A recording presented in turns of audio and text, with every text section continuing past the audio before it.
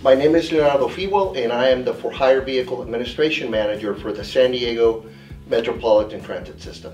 I'm responsible for the regulation of over 1,200 for-hire vehicles, including taxi cabs, non-emergency medical vehicles, and also low-speed electric vehicles that provide micromobility for the city of San Diego and 9 other cities in San Diego County. I decided to pursue a graduate degree that was not only related to my field, but that also provided a challenging and interesting curriculum. There were many choices out there, but after finding out about the classes and the Master's in Transportation program, I decided to enroll and take advantage also of the tuition assistance that my employer was providing.